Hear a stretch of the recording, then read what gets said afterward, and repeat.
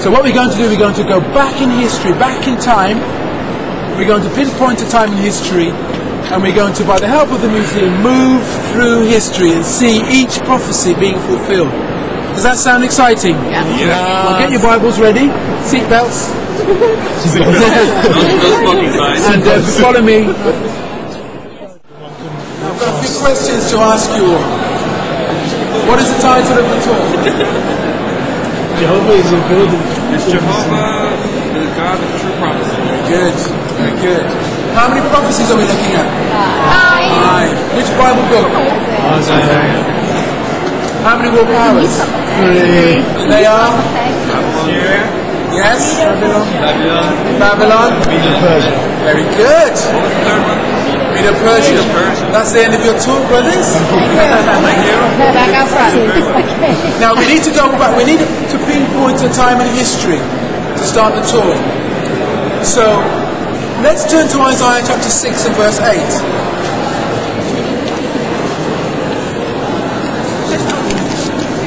Isaiah 6 and verse 8. This is Isaiah accepting his assignment as a prophet. It says, "And I began to hear the voice of Jehovah saying, Whom shall I send? And who will go for us? And I proceeded to say, Here I am, send me. And I proceeded to say, Here I am, send me. Very good. That's Isaiah. He's accepting his assignment as a prophet. Yes, I'll go. Difficult assignment. But so this is the start, really, of our pinpoint in history. But verse 1 says that this happened in the year that King Uzziah died.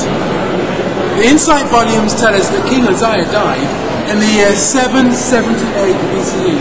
You got that? Sorry? 778 BCE. So this is the start of our tour, really. We're going to move through history and see prophecies being fulfilled. So what was happening with the nation of Israel? How many tribes were there? 12. And they split into 2 factions. That were 10 tribes, the capital in Samaria, towards the north. The 2 tribes in the capital in Jerusalem. Very good. They're always fighting amongst themselves, weren't they? The 10-tribe kingdom had a conspiracy with Syria, not Assyria, Syria, against the 2-tribe kingdom in Jerusalem. The king in Jerusalem was Ahaz. Ahaz? How do you say it in American? Ahaz. Ahaz. Good translation. Thank you. We appreciate that. What sort of a king was Ahaz? Was he a good king or was he a bad king? What do you think? First, not many good. It's a 50-50 question. There's not many of those. There weren't many good ones. That's good one. Oh. What did you say? Well, he was a bad king. He said good, but he tried. No, he was a bad king. In fact, he sacrificed his own sons. Imagine your own offspring, sacrificing them to false gods. That's how bad he was. Now, he's got this conspiracy against him. The 10 tribes, all the 10 tribes, Syria. Who do you think he would turn to for help, being a bad king? Do you think he would turn to Jehovah? No. Not a bad king. This was the man he turned to. This menacing monarch, Assyrian, his name is... That's a difficult one, isn't it? In any language. It's Tiglath-Pileser III. Now I want you to say that. Tiglath-Pileser. I didn't quite hear that. Tiglath-Pileser III. Very good. Tiglath-Pileser III. I don't know, actually. How you have a spell? Because the Israelites had become so bad, Jehovah prophesied that the Assyrians would conquer, would become a world power, a mighty world power, and they would capture almost all of the territory of the Israelites. And our first prophecy is Isaiah 8 and verse 7. gates.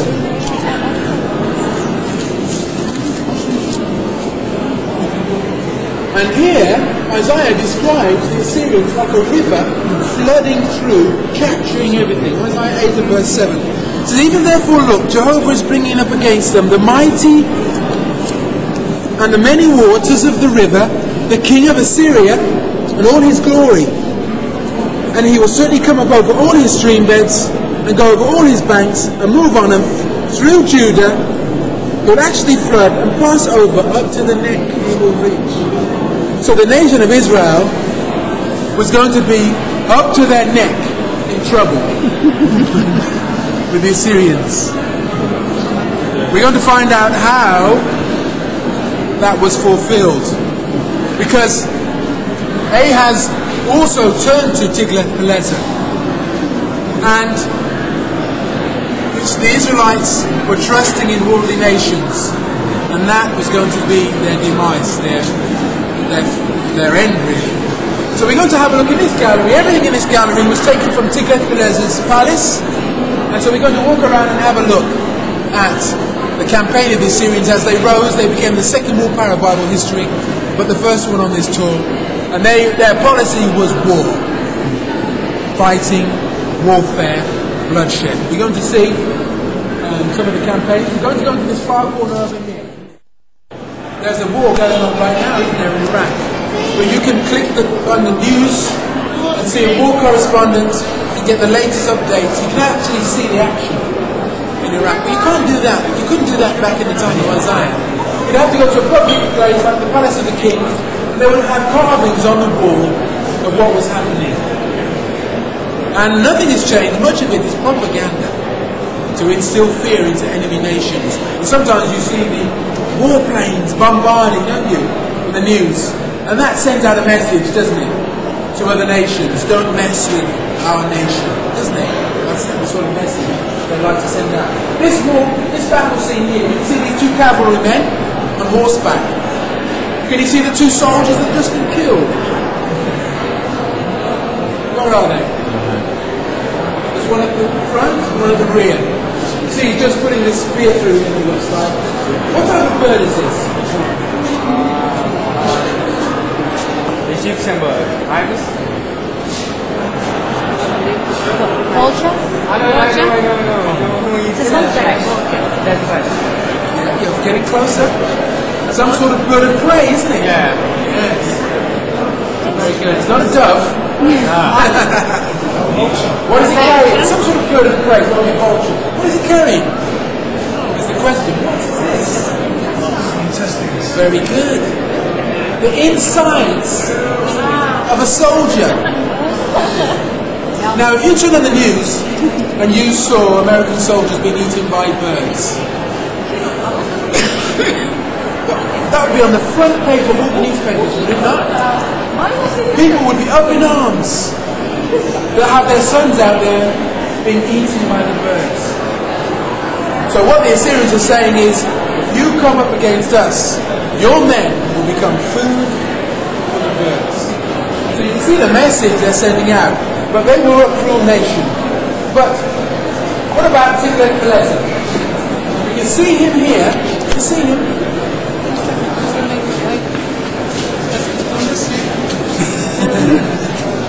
You see Tiglath-Pileser? He's standing there, upright and proud. Where is his heel resting? Somebody's shoulder. Where is his heel resting? On the back of the neck of his enemies. Have you heard that mentioned before in the Bible? Rest your heel on the back of the neck, or your enemies become a footstool. You know that? Yes. A footstool. Yes.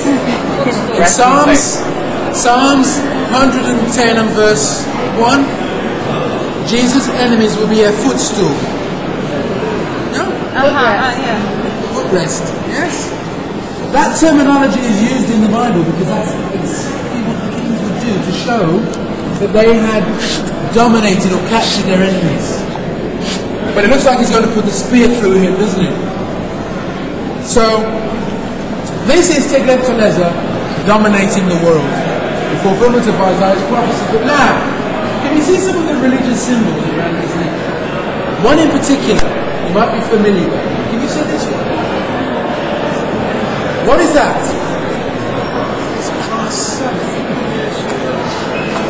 How long before Jesus walked the earth did the Assyrians use the cross as a religious symbol?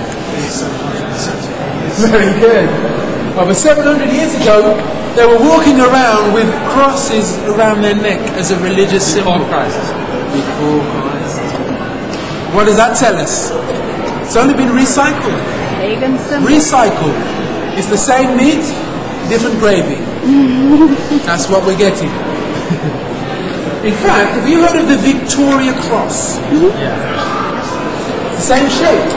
Awarded to brave soldiers, and so the Assyrians, Tiglath-Pileser would award this cross to the soldiers that brought back the most enemy heads. They would do a head count, and whoever brought the most enemy heads, they would get one of these crosses. They did the same in the wars, the great wars, the First and Second World War. They gave soldiers the same cross, same shape, on a medal, on a piece of leather, exactly the same cross. What does that tell you? It's all recycled, isn't it? You can even see the President of the Moon God sing on the Islamic flag. Have you seen that? It's all recycled. There are many more, but we haven't got time to go into detail with others. We're going to go into the far corner though. Now, the Assyrians were experts at ethnic cleansing. You would have heard of that, ethnic cleansing? Yeah? It's a modern term that's been used in the news in the last 10 years or so. They would take a nation, capture a nation, move some here, move some there, move some there. They would disperse them around the world. And so you would end up living in a place surrounded by people of different cultures, religions, languages. In order to weaken nations, that's what they did. And so the Assyrian nation was the strongest, and all the others became weak because of that. So each year they would move over 150,000 captives of war around the world. Over 150,000 each year. Ethnic cleansing. All this affected the Israelites. Turn to 2 Kings chapter 15, verse 29. 2 Kings 15 and verse 29. What does it say? It says, in the days of Pekah, the king of Israel, 2 Kings 15, 29. How do you say? Whoa, try again. Tiglath-Pileser. I don't know how to say it. Not bad, let's try it again. In the days of Pekah, the king of Israel. Tiglath-Pileser. Very good. You can speak Assyrian. The very one. That is the same Tiglath-Pileser you see recorded there by the museum. The same Tiglath-Pileser posing for that photograph behind you. Development time was longer than today. The same Tiglath-Pileser that walked around his palace and looked at the same exhibits that you've looked at today is the same Tiglath-Pileser mentioned in the Bible here. Is that incredible? It wasn't made up. In fact, it's the first Assyrian king to be mentioned in the Bible. Tiglath-Pileser. So, you can speak Assyrian now. It says the king of Assyria proceeded to take, these are the territory of the Israelites, Ijon, Abel Beth-Maachah, Genoa, Kadesh, Hazel, Gilead, Galilee, and all the land of Naphtali, and to carry them into exile in Assyria. So, they flooded through, captured all the towns and cities of the Israelites in fulfillment of Isaiah's prophecy. To verify they had that policy, we can see here 3 Assyrian officials. They're recording the people that they're moving out to different parts of the earth. Can you see the families here? With their belongings in their Volkswagens. They must be German. The families in their Volkswagens, you can see, even with all cattle, they're moving them out, sending them away to different parts of the earth. This policy affected the Israelites, all in fulfillment of the prophecy of Isaiah that the Assyrians would flood through and capture everything. But how far would they go? Up to the neck. To the neck. So if the Israelites were up to their neck in trouble with the Assyrians, what city would be left? Judah. Jerusalem. Jerusalem was the head of the nation. So Isaiah was saying that, okay, the Assyrians, they were going to conquer, but they weren't going to capture Jerusalem. Now, we're going to go upstairs to find out how which Assyrian king tried to capture Jerusalem, but the prophecy was against him. So if you'd like to follow me upstairs, and we'll go and find out which Assyrian king tried to capture Jerusalem.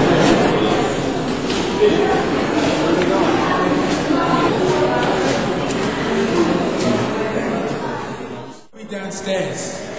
Remember we said Tiglath-Pileser. Tiglath-Pileser captured all that territory. After Tiglath-Pileser was Shalmaneser. Shalmaneser. After Shalmaneser was Sargon. It's mentioned in the Bible, Isaiah 20 verse 1. Between Shalmaneser and Sargon, in 740 BCE, they besieged Samaria, which was the capital of the 10-tribe kingdom. They brought an end to the 257-year independent rule of the 10-tribe kingdom. So in 740 BCE, there was no more 10-tribe kingdom. 740 BCE. Samaria. All was left was what? A 2-tribe kingdom, Jerusalem, Judah. The new king, Assyrian king, is Sennacherib. Sennacherib? He won. How do you say that? He wanted to capture Jerusalem. He wanted Jerusalem as his trophy. But he was engaged in, he had a confrontation with the Egyptians further south of Jerusalem. So he sent a man, Rabshakeh, a military title, Rabshakeh. He was sent to Jerusalem to taunt the Jews into surrender. Now, who was the king in Jerusalem at this time? Sorry? Hezekiah, very good. So turn to the book of Hezekiah.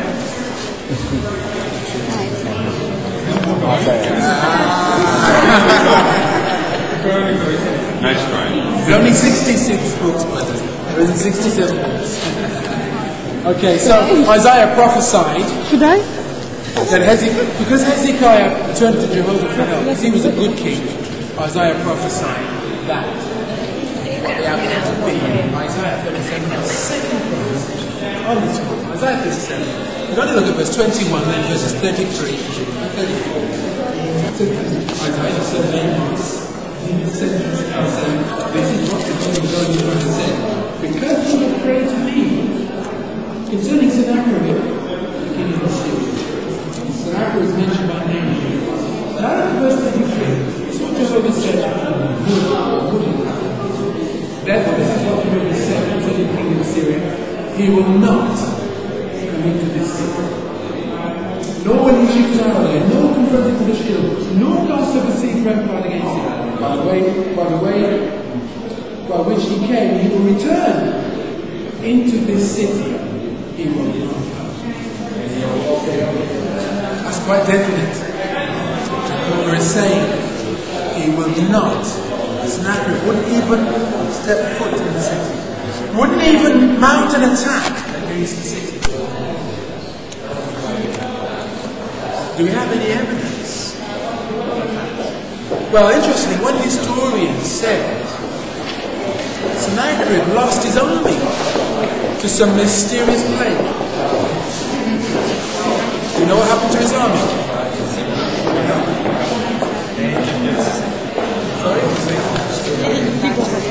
185,000 in one night. The inside volumes tell us that angel was Jesus Christ. got 185 That's the type of angel you want on your side. Now, do we have evidence that he failed to capture the mountain attack? Well, we have Sennacherib's prism. Have you heard of Sennacherib's prism?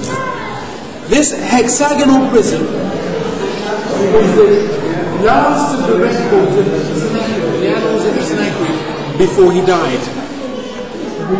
He was assassinated by his sons. But on here, you know what he recorded? He recorded what took place. This is the original. Everything on the tour is original, even the guides. I see that's your prism. Very good. Taylor's prism, it's called. You see? They also call it. No, that's what they call it. Taylor's prism as well. But what we know it as Sennacherib's prism because Sennacherib is mentioned on it by name. But he said that he had Hezekiah, the Jew, like a bird in a cage. A bird in a cage. He had Hezekiah the Jew like a bird in a cage. But, interestingly, nowhere on the prism does it say that he attacked Jerusalem. It doesn't even say he shot an arrow there. Nowhere on the prism. But do you think that if they had attacked Jerusalem, do you think it would have been mentioned on here? Of course. It would. In fact, I think we would probably be walking around a gallery with all the scenes. We would, wouldn't we? You can search on here, nowhere does it say that he attacked Jerusalem. Why?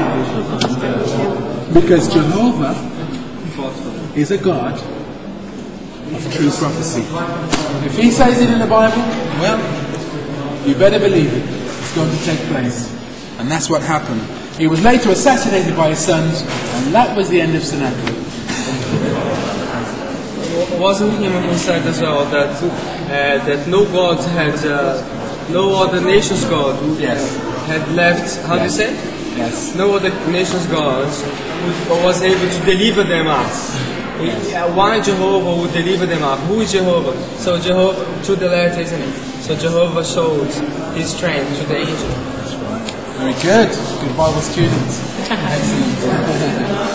Now,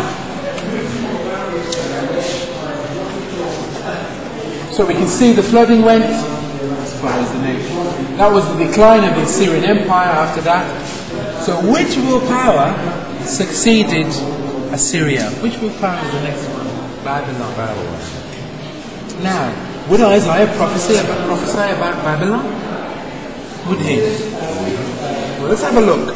Isaiah 39.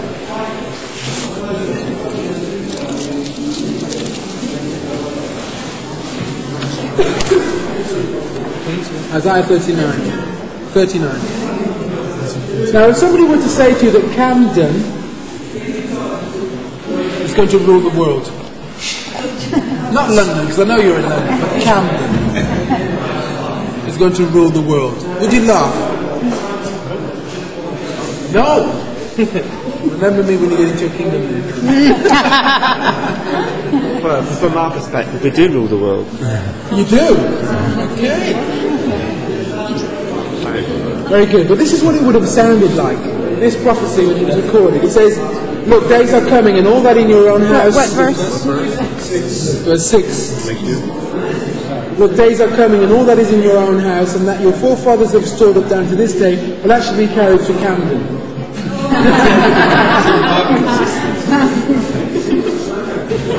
Nothing will be left, Jehovah has said, and some of your own sons that will come forth from you to whom will become father will themselves be taken and actually become good officials in the palace of the king of Babylon.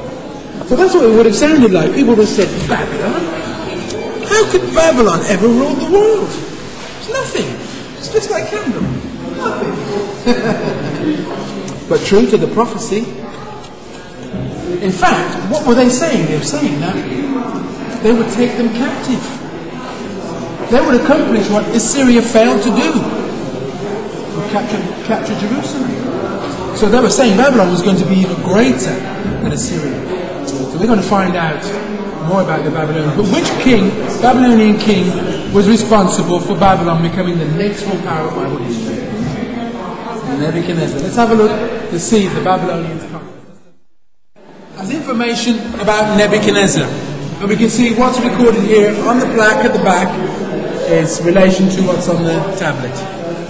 Now, what was one of the features of Babylon that made it world famous? Please? It's very influenced quite across the globe, I think, because it became a truly a world power. It stretched even further, didn't it? Very good. What was one of the features? Please? Very good. Religion. Gardens. The Hanging Gardens of Babylon. Yes, the Hanging Gardens of Babylon. Because of the Hanging Gardens of Babylon, it was one of the 7 wonders of the ancient world. I think there's 8, isn't there? There's Camden Lock. Yes. And then there's one of the 7 wonders of the ancient world. So I don't know if you've ever had hanging baskets in your home. Baskets with flowers? Yeah. You're very proud, aren't you? Sometimes. Depends on whether they get watered. They're doing well. You're very proud. So imagine if you had the best hanging baskets in the world. People travel from all over the world, Mesopotamia, to visit Babylon, to see the Hanging Gardens. So how would Nebuchadnezzar feel about them? Let's have a look. The second paragraph, in relation to this, it says, I am Nebuchadnezzar, the king of Babylon, the exalted prince, the favoured of the God Marduk, the beloved of the God Nabu, the arbiter, the possessor of wisdom, who reverences their lordship, the retiring governor, who is continually anxious for the maintenance of the shrines of Babylon.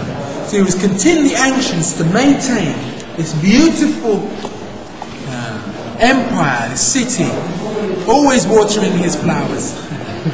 Let's have a look in Daniel chapter 4,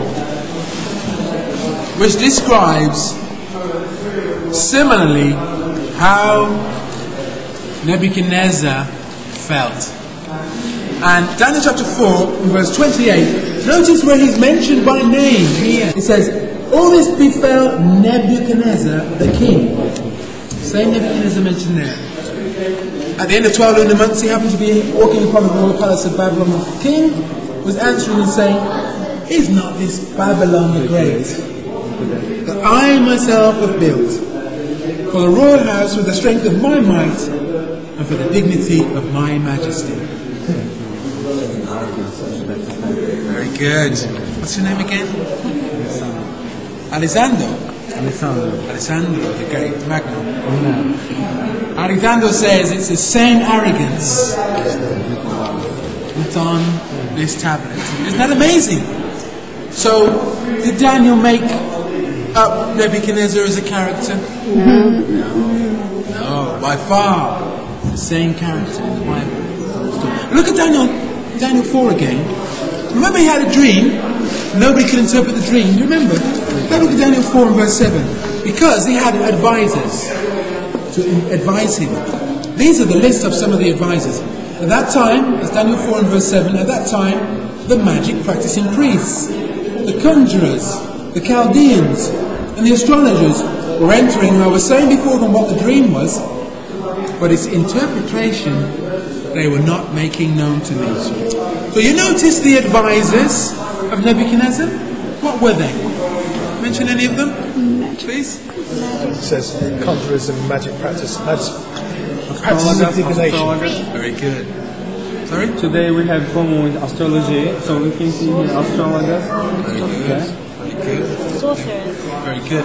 They found this clay tablet just over here. Let's come round. It says this document names 45 individuals were on hand to advise the king. There were 7 astrologers, 9 exorcists, 5 experts on liver omens, 9 physicians, 6 chanters, 3 experts on foretelling the future through the movement of birds, 3 interpreters of dreams, and 3 Egyptians. Wow. Is that incredible? These are the advisors that the Babylonian kings had in their court. Is that list not similar to the one that we've just read in the Bible? Is that the same person as Nebuchadnezzar? No, that's another Babylonian. Another Babylonian king. But it's helping us to appreciate that the kings had advisors. Similar to the list to what's recorded in Daniel. Isn't that remarkable? Sometimes, you know, you can read the Bible and you can think, well, that doesn't happen now. You know, did it really happen back then? But when we go back in history and we look at what has been found, we can see, no, it's an accurate picture. These events took place. These people existed. And this is what happened. But it mentions there, experts at liver omens. What's one of those? Liver omens. Is it a chef? Well, let's go and find out in the gallery. Experts at liver omens. What they would do, they would take a sheep's liver and they would make holes in the sheep's liver. And those holes would be lined with the constellations, the stars. So when they look into the liver, what would it basically be? Astrology. Looking into the liver. They would map the stars out on the liver. And they found, in a school in Babylon, a clay model of a sheep's liver. Can you find it in here? Where is it? Just in the corner. You see it? You see all the holes? That's the constellation. You see that? Just in the corner there. So all it was astrology. What's your star sign? Have you ever been asked that? Have you ever been asked what your star sign is? Yeah. You can see, can't you? The origin of these things. Now, in Ezekiel 21 and verse 21, we can see the Babylonian king, Ezekiel 21 and verse 21, deciding whether to march against Jerusalem. It says, for the king of Babylon stood still at the crossways at the head of the two ways in order to resort to divination.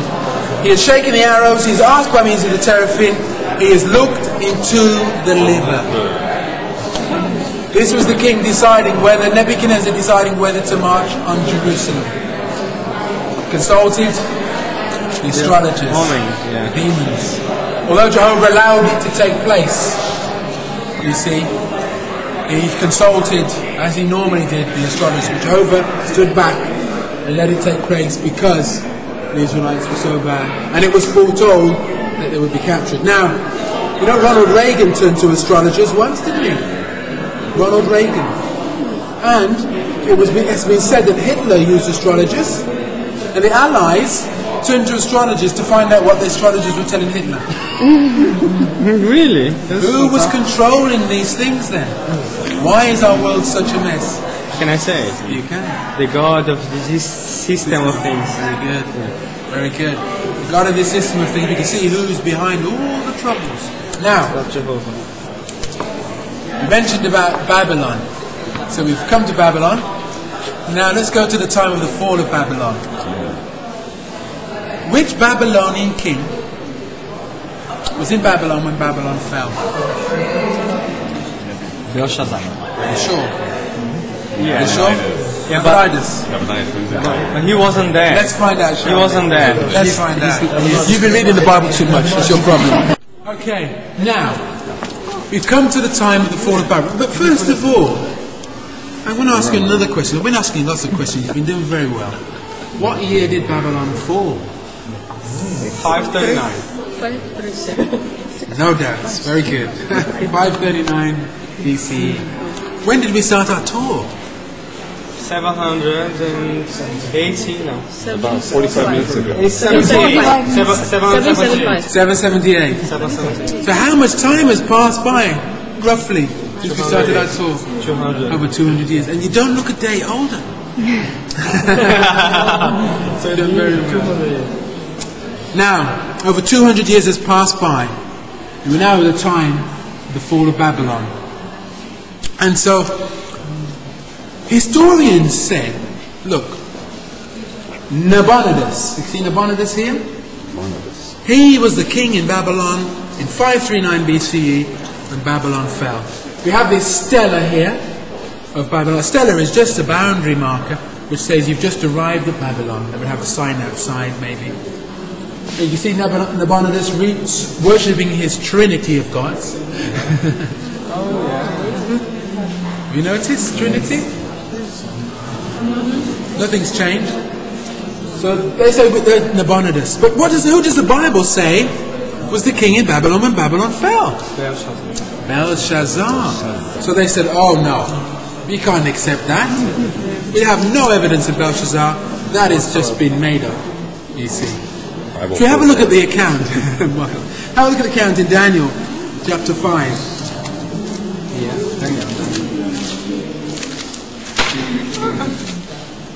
Daniel 5 verse 1, it says, as regards who? Belshazzar, the king of Babylon. The king, he made a big feast for 1,000 of his grandees, and in front of the 1,000 he was drinking wine. Belshazzar, under the influence of the wine, said to bring in the vessels of gold and silver that Nebuchadnezzar his father had taken away from the temple that was in Jerusalem. That from them the king and his grandees and his concubines and his secondary wives might drink. So it looks as though he was having a bit of a party. Thousands there. But do you remember what appeared on the wall? His hand. Don't worry, it was armless. You only get that if you're English. His handwriting. Do you remember what it said? What did it say? Mene, tickle, passing. And what happened? Somebody mentioned about his knees. What happened to Belshazzar's knees? So he started knocking. You have been weighed, isn't it? Very good. You found deficient. Very good. You sure English isn't your first language? No. Very excellent. It's very good talk. So his knees were knocking, handwriting on the wall. Nobody could interpret the handwriting except Alejandro. Very good. Now they called Daniel in. They called Daniel in. And do you know what he was offered if he could interpret the handwriting? Look at verse 16. He said, I myself have heard concerning you, that is Daniel, that you're able to furnish interpretations and untie knots themselves. Now if you're able to read the writing on the wall, verse 16, yes, and make known to me its very interpretation, with purple you will be clothed, a necklace of gold around your neck, and the third one in the kingdom you will rule. That sounds odd. Why did he not say to him, I'll make you second in command? Because that guy was the first one, and this guy, Belshazzar, was the second one. He was the co-regent. And what evidence do you have of that? Biblical What are you evidence. going to say? It's, in the inside book, it actually says they found documentation like this to say that he was the vassal king. Are you sure? There's something sound. Wow. I think you're on the right tracks, because about 100 years ago, this is what they found, just over here. Can you see this? Terracotta cylinder. Very good, very good. See the large cylinder there of the two. Can you see this cylinder here? It says this terracotta cylinder, describing work on the temple of the moon god Sin at by Nabonidus, and including a prayer for the king himself and his son who? Belshazzar. Belshazzar. Belshazzar. So you can imagine they're digging in the dirt, they find this cylinder, blow off the dust, they get the experts to read it. Belshazzar, that name is familiar. They get all the books, and then they remember, it's in the Bible. That's where we know it from. So do you know what they did? They apologized. The Bible was even more accurate, because Daniel, when he recorded it, he didn't mention Nabonidus, because he mentioned the third ruler. He was recognizing that there was a co-regent, a co-rulership.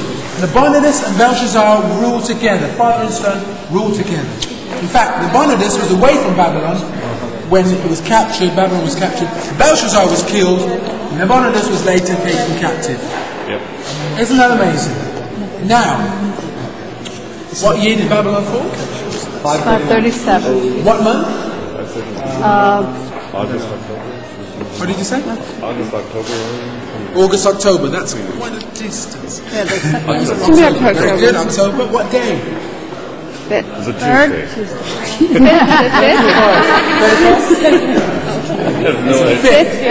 I was close. I said third. 5th of October. When did that? And that is what we call a pivotal date. Very good. A pivotal date. A pivotal date is a date where archaeologists, historians, and the Bible agree an event took place. So you can pinpoint that date. You can calculate other events, can't you? Like the flood, creation of Adam, even 1914, all from October the 5th, 539 BCE. How many pivotal dates are there? Not many seem to know the answer to this question. How many pivotal dates are there? Alejandro, you know. I don't know. Have a guess. Jehovah knows everything right now. Very good answer. How many? One. Is that it? There's two. Two. What was the second one? 29 CE, Jesus baptism. 539. When you realize there's only two pivotal dates, that can change your study of chronology. There's two dates. There's only two dates that we work out all the other dates from. Isn't that amazing? So they're important. But what is the archaeological and historical evidence that Babylon fell October the 5th, 539 BCE? The Nabonidus Chronicle. Have you heard of that before? Mm-hmm. How big do you think it is? You think it's tiny? Mm-hmm. You think you fit it in your purse? You got a purse, have you, brother? Well, the guards are watching, so be careful. Do you think you fit it in the suitcase? Handbag? You're not taking any chances, are you? Well, let's have a look over here. Second from the end. No. Look at that. Yeah, you could fit it in your purse, brother. Well done. Can you see that? That is the most detailed account of the fall of Babylon. But in fact, the information on the Nabonidus Chronicle was put together by Cyrus. So that gives us a pivotal date, 539 BCE. Isn't that amazing? So, but we didn't mention which war power captured Babylon, is it? Should we have a look at Isaiah chapter 13 and verse 17? It says, "Here I am arousing against them the Medes." So Isaiah is prophesying way into the future about the Medes. And in verse 19 he says, "And Babylon, the decoration of the king, the beauty of the pride of the Chaldeans, must become as when God overthrew Sodom and Gomorrah." So he's saying that the Medes, along with the Persians, Persia didn't exist at the time, it was Elam. So he's saying that they would overthrow Babylon. Way before that Babylon even became a world power. Isn't that incredible? So let's go into our final gallery and have a look at our final prophecy. The Babylonian became a world power. Very good, so we've now come to the time of the fall of Babylon, and Isaiah prophesied that Babylon would fall. But how could anybody capture Babylon? Because Babylon was an impregnable city. It had a three-tiered defense system. There was an outer wall, and there was an inner wall, and in between those walls was the river Euphrates and the canals. So there was wall, water, and then wall. How could you capture Babylon? The walls were so thick that 4 chariots could pass side by side along the top of the walls of the city. They used to race chariots around the walls of the city. That's right. It would be like a freeway. That was the fun part. So they had insurance, so they were okay. So is it possible to capture the city? And the only way into the city was the main road that led across those walls, and on the inner wall there was these huge copper gates that were always locked, unless there was a party going on inside. Now, the Persian ruler by the name of Cyrus had a plan. He diverted the river Euphrates into an artificial lake. And so the river, the water level of the river would have dropped. And so he, in the night, marched his army down the riverbed. And so they would have marched under the bridge of the outer wall, wouldn't they? So all they would have to do then was to go up the steps of the inner wall and try and get in through those copper gates that were always locked. Now let's see in the Bible how Isaiah prophesied 200 years before how Cyrus would capture the city. It's Isaiah chapter 44 And it also mentions him by name. But we'll have a look at verse 27 first. It says, the one saying to the watery deep, be evaporated, and all your rivers I shall dry up. So can you see how what Cyrus did that night was foretold 200 years in advance? That's why he was able to do that. What about the copper gates? Look at chapter 45 and verse 1, where Cyrus is mentioned by name. This is what Jehovah has said to his anointed one, to Cyrus, whose right hand I have taken hold of, to subdue before him nations, so that I may ungird even the hips of kings, to open before him the two-leaved doors, so that even the gates will not be shut. So Isaiah is saying that the gates will be left open. What happened? The gates were left open. Why? Because they were having a party. So he marched into Babylon, captured Babylon, all in the fulfillment of Bible prophecy. Why? Because Jehovah is a God of true prophecy. But what was the reason that Jehovah prophesied this? What was the policy of the Babylonians regarding their captives? Please? They never released their captives. Never released their captives. So how could they go back and rebuild Jerusalem if they were trapped in Babylon? They would have to have a change of policy. Now, look at chapter 44 and verse 28. Jehovah said, the one saying of Cyrus, he is my shepherd, and all that I delight in he will completely carry out. Even my saying of Jerusalem, she will be rebuilt. And of the temple, you will have your foundation laid. Did that take place? Well, have you heard of the Cyrus cylinder? Can you see the Cyrus cylinder just there? Can you see the Cyrus cylinder? On the Cyrus cylinder is Cyrus's policy of restoring people back to their homeland. And the British Museum says, this description of the restoration of local cults in Mesopotamia mirrors the biblical account of the restoration of the Temple of Jerusalem.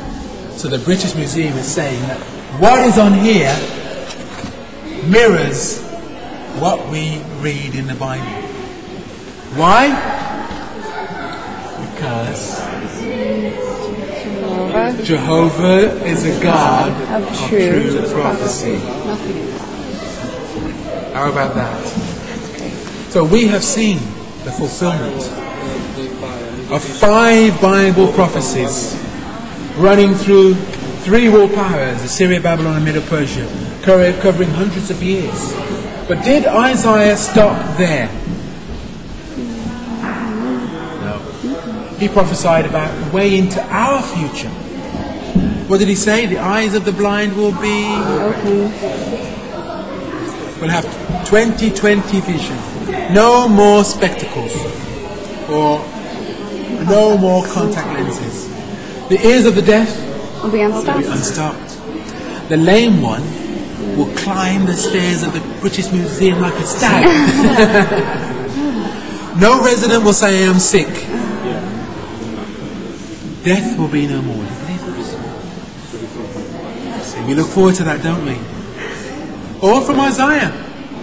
We'll build houses and have occupancy. We will play with wild animals and not be harmed. All these things from the book of Isaiah. Do you believe they will be fulfilled? That's the question. Yes. Are you convinced that Jehovah's a God of true prophecy? Now I'm going to ask you a question now about Camden. I know you're experts. Has anybody ever seen the rain fall and stop above your head? No. In Camden? Because we have medical help available if you claim that you have. Now notice what Isaiah is saying about you if you don't believe that Jehovah's a God of true prophecy. In Isaiah 55 and verse 10, he says, for just as the pouring rain descends and the snow from the heavens and does not return to that place, unless it actually saturates the earth and makes it produce and sprout, and seed is actually given to the sower and bread to the eater, so my word that goes forth from my mouth will prove to be. It will not to return to me without results. But it will certainly do that in which I have delighted, and it will have certain success, and that for which I have sent it. So Jehovah's saying, just as it's impossible for the rain to fall and not to hit the ground, that's how impossible it is for any prophecies recorded in here not to be fulfilled. And you'd need medical help. You don't believe it. You don't believe it. So you all look, as your eyes are all sparkling today with conviction that Jehovah's a God of true prophecy. Now what I want you to do is to go back into the field in Camden and take that sparkle with you and I want you to pass it on to all the people that you meet. Just share with them a prophecy from Isaiah, and then maybe when they look in your eyes to see if you really believe it, they might be with you next time you come to the museum to find out where you got it from. So thank you for coming to the museum. Thank you. It's been a pleasure.